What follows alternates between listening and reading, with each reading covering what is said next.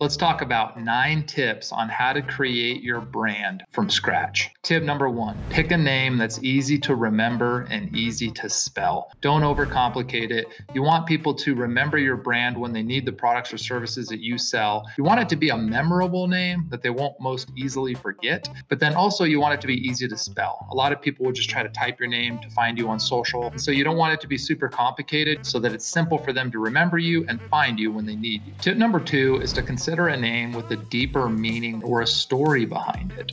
Think about that. What's 1 or 2 things that you can pull out of your life that you can put a name behind? Because if you brand yourself that way, it's going to have a deeper meaning. It's going to be more memorable. When somebody asks you about your name and where you came up with it, you'll have a cool, inspiring story to share. But also, you'll never want to change your name because your name has a deeper meaning. If your name doesn't really have a meaning, you're going to see another name at some point. You're going to be like, I wish I had that name. And you're going to want to maybe change your brand name and rebrand. But if you have a name with a deeper meaning, that won't happen. So what is that for you and your brand? Think about that, because that's going to be a game changer. Tip 3 is to pick a good short tagline that goes with your brand name. Taglines are cool because you can integrate those at the end of all your commercials, in your ads, and all your other brand materials. So it's a valuable thing to have. And an example of that would be Marketing 360. Marketing 360's tagline is fuel your brand. So essentially, Marketing 360 fuels your brand. Nike's tagline is just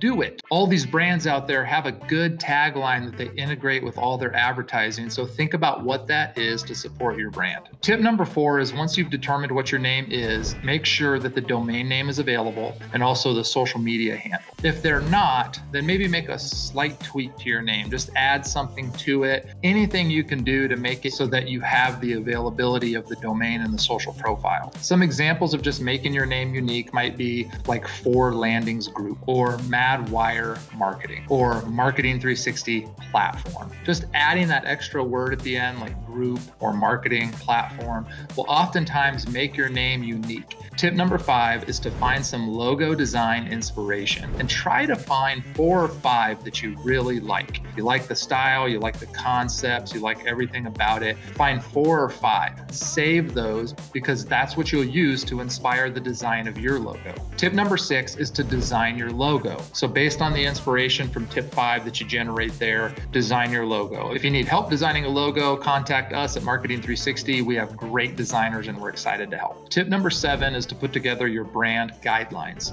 Your brand guidelines include things like what your logo looks like at different sizes, what it might look like on a dark background versus a light background, what the one color version of your logo looks like, both light and dark, the icons that you might want to have, your social media favicons, your brand voice, your fonts, all that. Have your designer that designed the logo put this together so that you have all of this right up front. And here again, if you need help, contact Marketing 360. We can help. Tip number 8 is to trademark your name. Protect your brand, protect your IP. If you don't know where to start, just go to LegalZoom.com. I'm sure that's a great place to start, and it'll take you right down a funnel to get that done, or just reach out to any business attorney to help you out. And tip 9, last tip, once your branding is all laid in, you have a good foundation, get after it, design your website, create your ad concepts, create videos and swag and signage and print materials and business cards and everything in between based on the inspiration of the brand that you just created. You're going to love it, and so will your customers.